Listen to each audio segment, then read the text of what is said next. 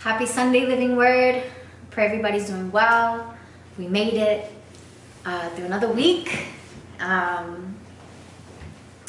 This week, last week, PB touched on when we are broken.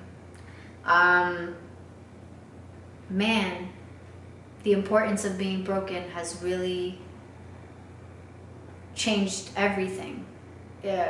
My perspective has truly changed. We don't appreciate the pain and the starting over process. But more and more I'm seeing, as history repeats itself, as, we get deeper into the Bible, we see that history has always repeated itself. And in order to address brokenness in this world, we must first allow God to address the brokenness in us so that we can truly be used.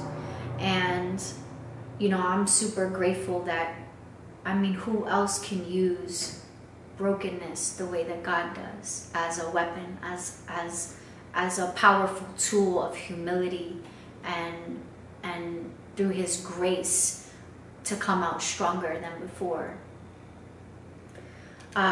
So this week, our worship song is going to be Broken Vessels. And, no matter how we came here today, no matter who's watching, everybody who's watching, I know that God's plan for us supersedes our plans for ourselves. And I mentioned last week, Proverbs 19:21, a man has many plans, but God is the one who sees them through. And that means His plan. And, that can be a bittersweet thing sometimes, because us letting go of our own agenda is a long and challenging process.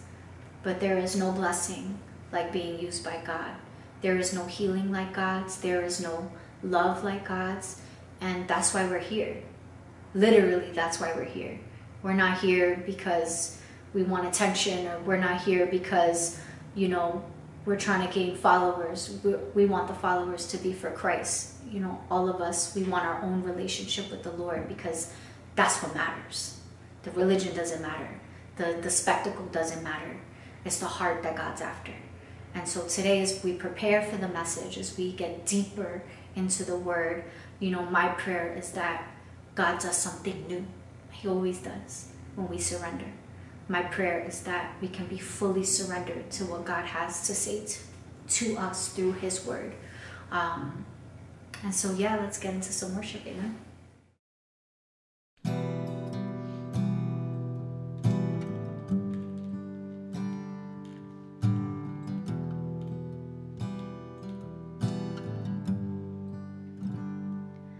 All these pieces broken and scattered, in mercy gathered, mended and whole, empty-handed but not forsaken. I've been set free, I've been set free. Amazing grace, how sweet the sound that saved a wretch like me. I once was lost, but now I am found. Was blind, but now I see. I can see you now. Oh, I can see the love in your eyes, laying yourself down, raising up the broken to life.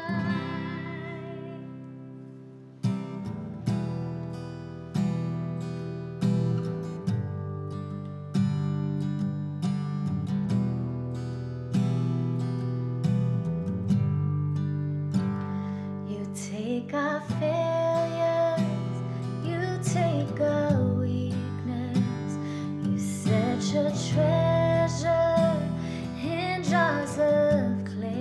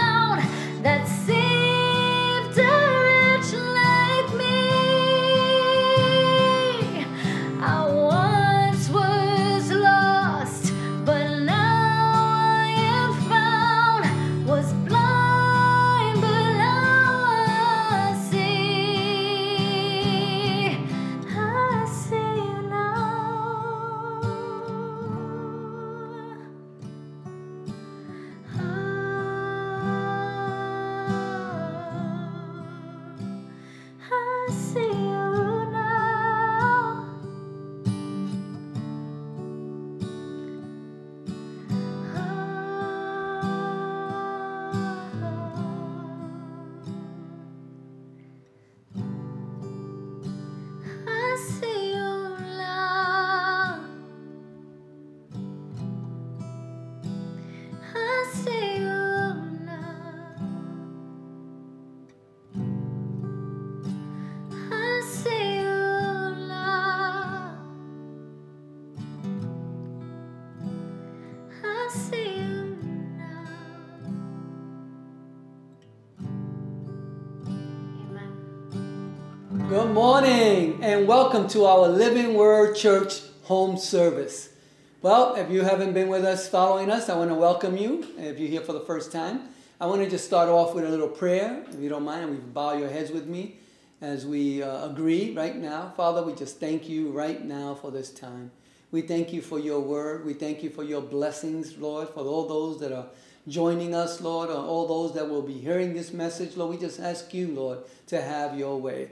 Father, you said in your word that your word would not be returned void. So we thank you for having its way right now in the mighty name of Jesus. For those that are home, they've been home, Lord, and locked down and been able to, just be able to still connect with us. We just thank you for the opportunity you have given all these brothers and sisters and all those that are out there in their times of need. We thank you for your victory right now in Jesus' name. And all the saints said, amen and amen. Well, I want you to join us with this. As a matter of fact, I want you to turn your Bibles to the book of John, chapter 21, verse 15. Again, the book of John 21, verse 15. He said, and this is Peter, Jesus telling Peter in a conversation. He says, do you truly love me? Peter, do you truly love me? And folks, in this series, we're going to be focused on these three statements that Jesus makes in asking Peter, does he love him? Today, we're going to focus on the first 2 points. The first 2 points is based on Jesus saying, Peter, do you love me? And he says it twice. The third time is a slightly different, although he says, Peter, do you really love me? The first 2 times that Jesus brings us up is the Greek word, and agape. It's a sacrificial love he's asking here. But I want to slow things down. I want us to truly, Lord, we're just going to ask that you really are attentive to what Jesus is saying to Jesus in this particular conversation. Now, imagine if Jesus asked you, do you love me?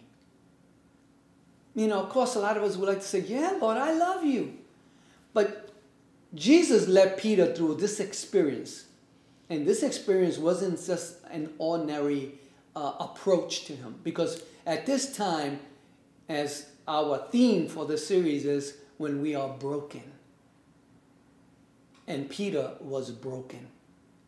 Jesus was teaching the disciples who walked with him for 3 years. He was the example. He was their mentor. He was everything to them.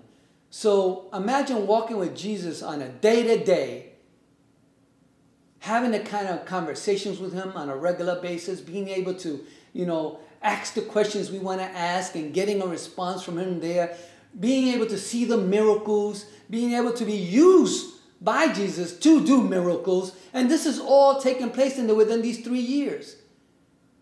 But as soon as Jesus was arrested, Peter broke down. He was broken. So I want to walk us through this because I myself learned quite a bit from this particular sermon the Lord gave me as I was preparing it.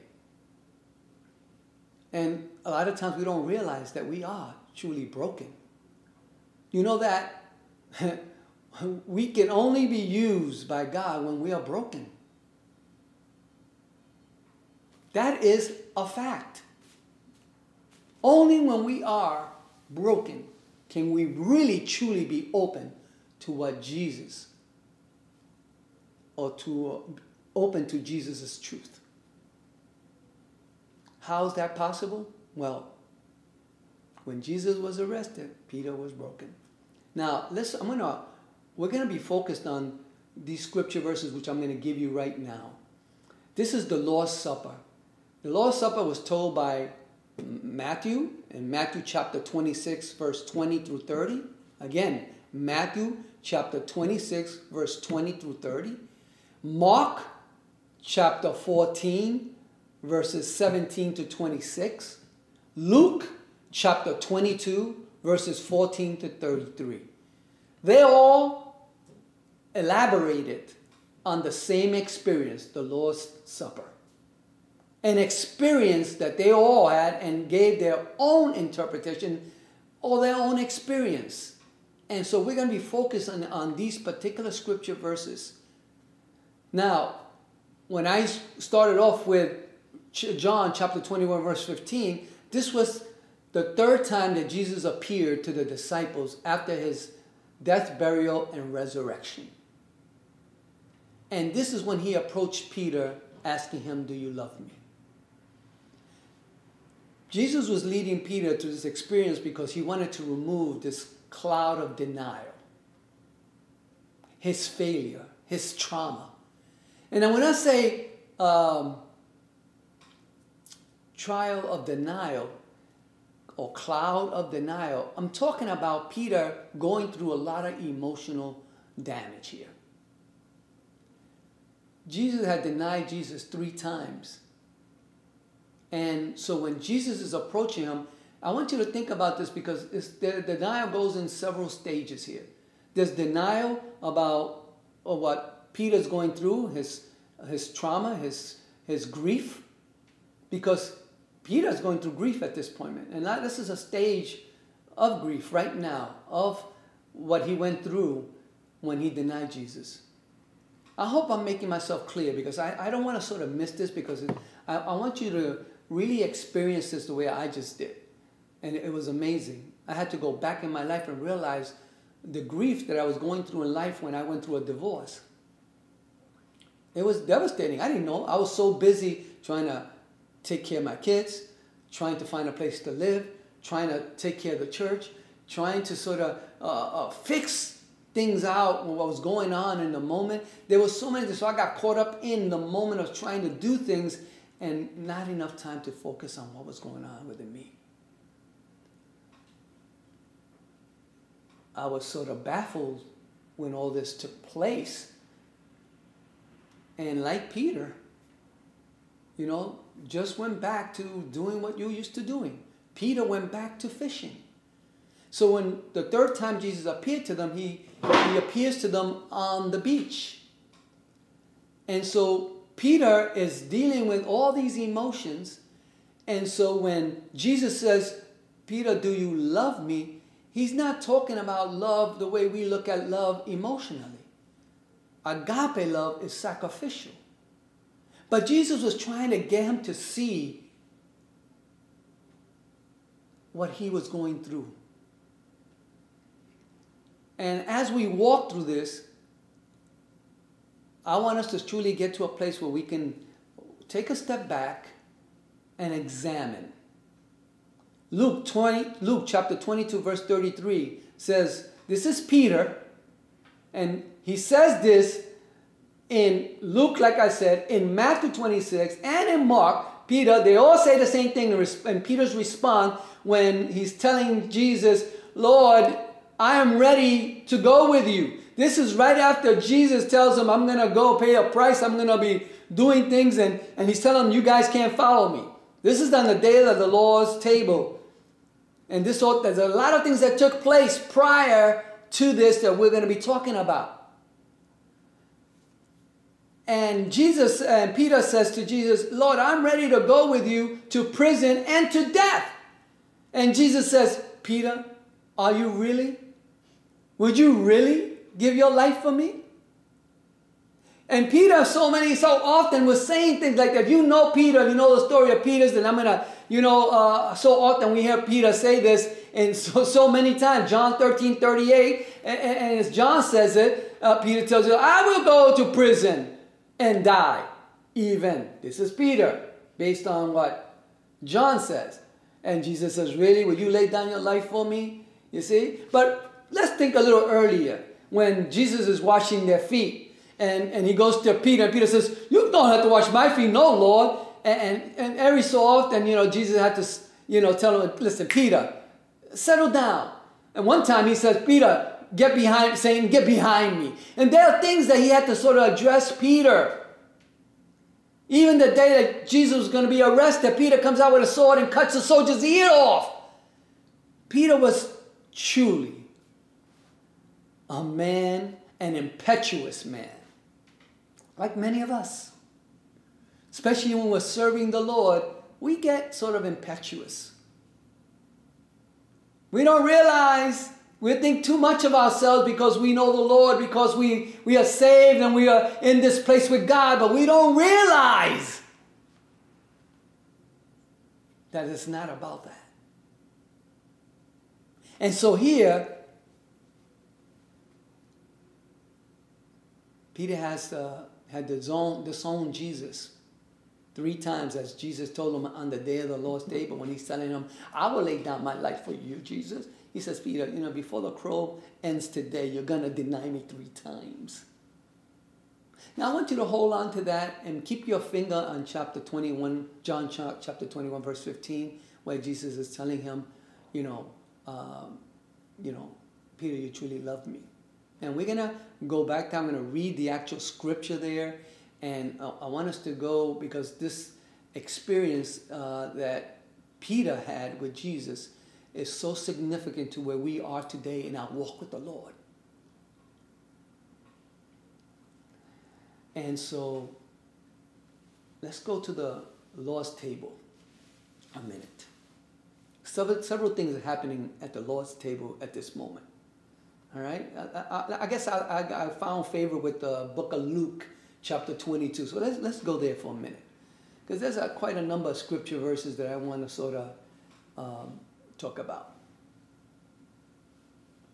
So let's go to book of Luke. Let's just start in verse 20 maybe even. It says, in the same way, after supper, he took the cup, saying, this is the cup of the new covenant in my blood, which I poured out for you. And this is so that you know that this is where they're at, the Lord's Supper, and Jesus is saying, I'm going to be betrayed, and they're all now saying, well, who's going to do it? Who's going to ask him who's going to be doing it? And Jesus actually tells them that they can't catch on. They couldn't catch on because he told them who it was, and they just didn't catch on. He tells them the one that did bread with me, and then he tells Judas, go. But I want you to know something. Judas went through the same trial Peter did. Exactly the same. They were tempted. The only difference is that Peter repented and Judas didn't. But I have so much that I really want to talk about that I don't want to I get so excited and wanting to tell you what really took place here from my point of view. And so I get caught up in trying to sort of break it all down so that you can get it. So I need you to take some notes, okay? Because it's easy to say that we love Jesus.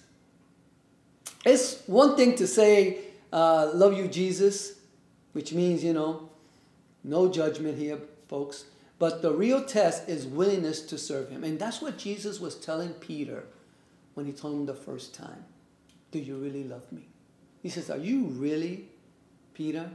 Because he knew Peter repented right in that moment. It's part of that repentant spirit. And Jesus was asking him to commit your life. Do you really love me? Commit your life. But what does he mean by that? There's in that part of that scripture that Jesus is talking to them. He says, do you love me more than these?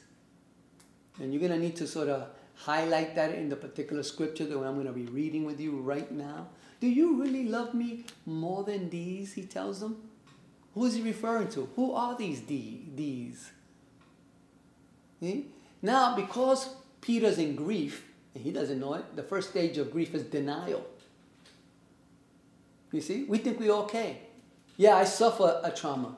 In a divorce, I was so busy doing so many things, you don't even realize that there's a certain denial taking place. And Peter was definitely in denial. And so Jesus is addressing the issue here. He's going to say, are you really willing to sacrifice? Are you ready to face? Now, the these can be anything that we tie ourselves down to medicate. It could be a relationship. It can be a habit. It can be anything. It can be going back to doing what you used to do before and just, move on with life. It can be anything. Jesus says, are you willing to commit your life more than all these things that you can use to try to pacify yourself, medicate yourself? And a lot of times we can even use religious things to medicate ourselves. I did. I dove right into ministry. Church was in trouble. I was in trouble. My kids were in trouble. Everything was in trouble. And I went right into fix mode. Let me fix it all. But the first thing you got to fix is you.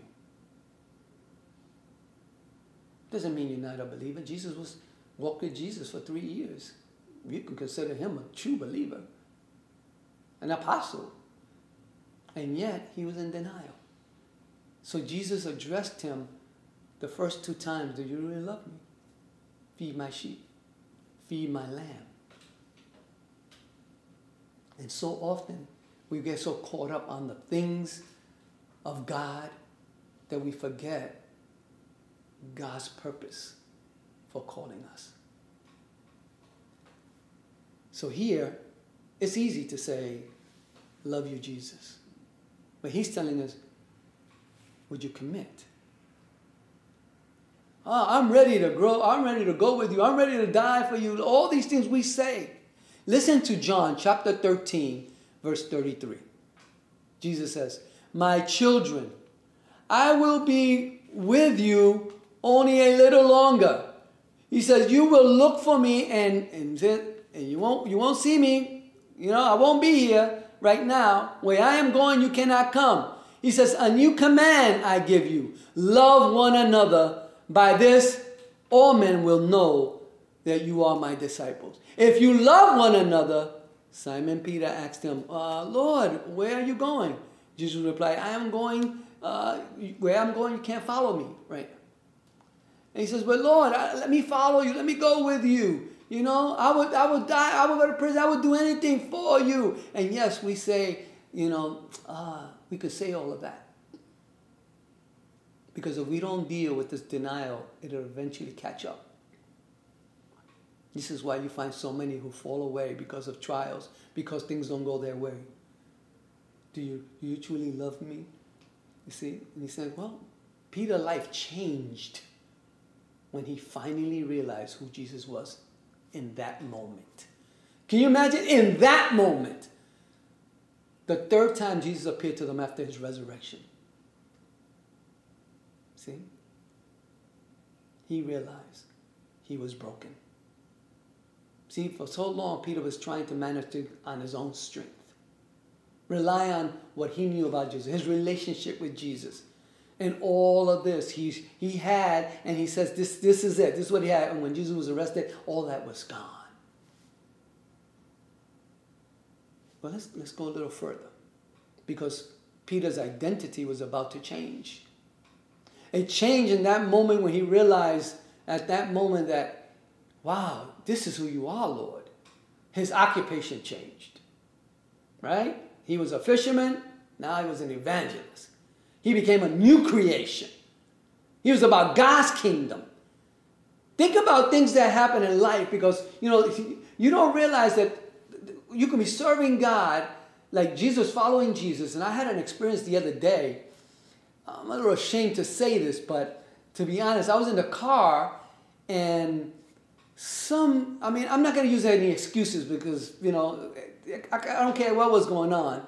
And the stresses that I had to face that whole week and physical challenges and all kind of things were happening. And all of a sudden, some guy was irritated me with blowing his horn, and the first thing that was about to come out of my mouth was a curse. I caught myself just before I came out, but I wanted to say it. And I'm saying to myself, wow, how can that wanted to come out of my mouth? Man, where I am today in the Lord, how can that even, I want you to understand something. I want you to read something. As a matter of fact, I'm going to take you somewhere in Luke chapter 22. I want to go to verse 31 right now. I want you to read with me, please. This is very important.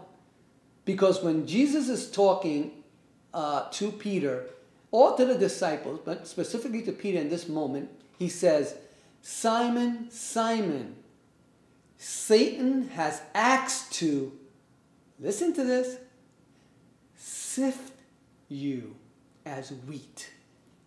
Imagine Jesus saying, Satan has asked Jesus if he can sift Peter. Sifting is a process that goes through the wheat to cut it, and then you blow it, and it just flows away. He wanted to, and this is what Jesus says to him. But I have prayed for you, Simon, that your faith may not fail, and which you, could turn back.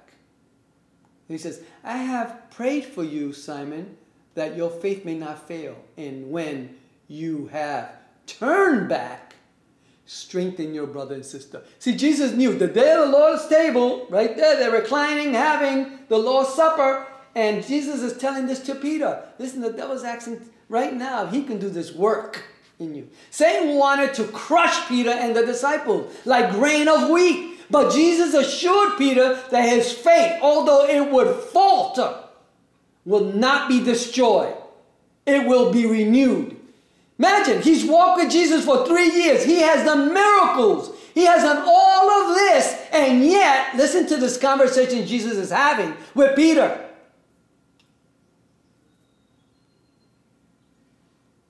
Saying, you're gonna fall short. I remember serving the Lord I felt serving God powerfully like that.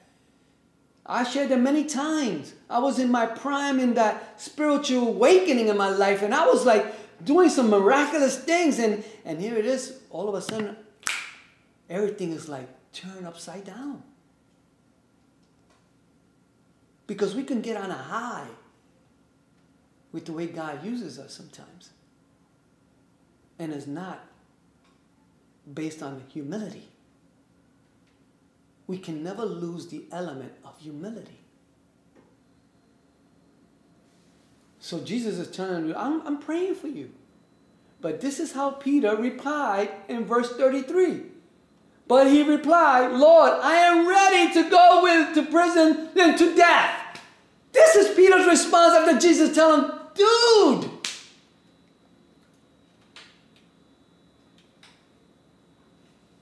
so Peter still hadn't gotten it. This was at the Lord's table. You know what else was happening at the Lord's table at that moment? You really want to know what was taking place? Because it would surprise you. Go to Luke chapter 22. Let's go up a little bit to verse 20.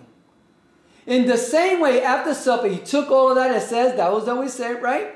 And the disciples are now, Jesus telling them, well, who's gonna betray you, Lord? And who is it? And they're wondering and arguing about that, right?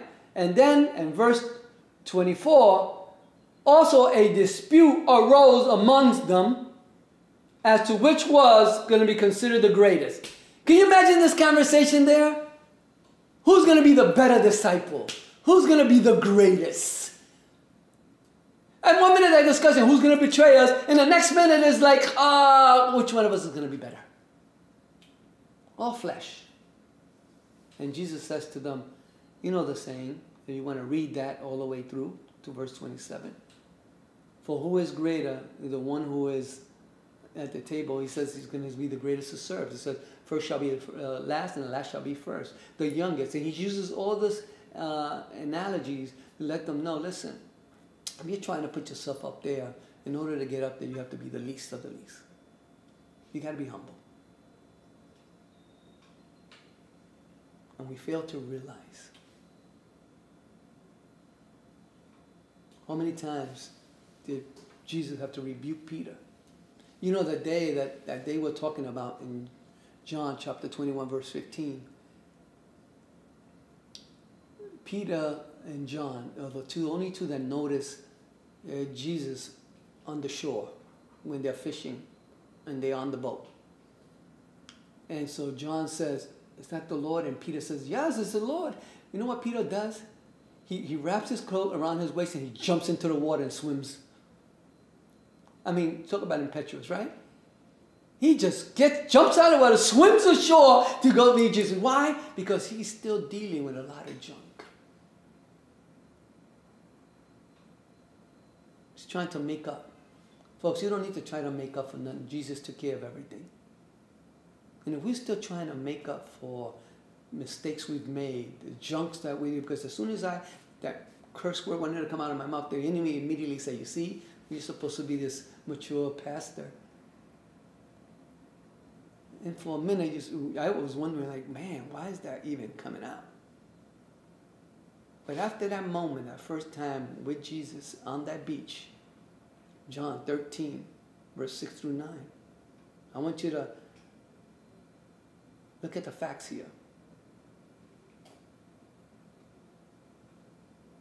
A lot of times Peter was just emotional. And so when Jesus says, agape love, do you love me?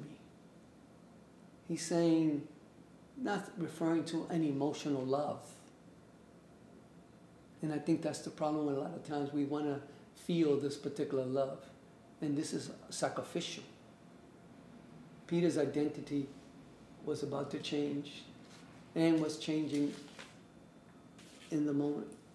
I need you to hold on to something as we prepare to close. And we'll conclude this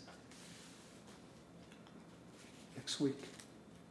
We need to focus on what never changes, first of all.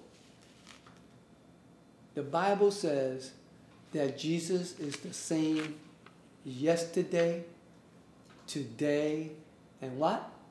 And forever. Right? You guys got that? Jesus is the same yesterday, today, and what? And forever. Now, turn your Bibles to Hebrews chapter 13, verse 8. And it says, so we say with confidence, that's verse 6, the Lord is my helper. I will not be afraid. What can man do to me? Remember your leaders, folks, who spoke the word of God to you. Consider the outcome of their way of life and imitate their faith. And then Jesus says in verse 8, Jesus Christ is the same yesterday, today, and forever. What does that really mean? It means that Jesus will never change. He is perfect, and he has perfect love.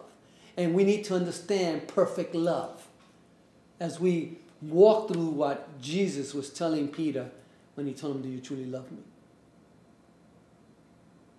Probably say, well, Peter should understand that. But remember that the traumas we go through in life is the enemy trying to destroy our soul.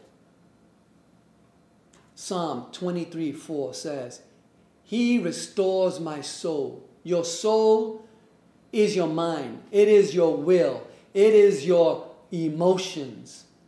My soul is a part of me that thinks and chooses and feels.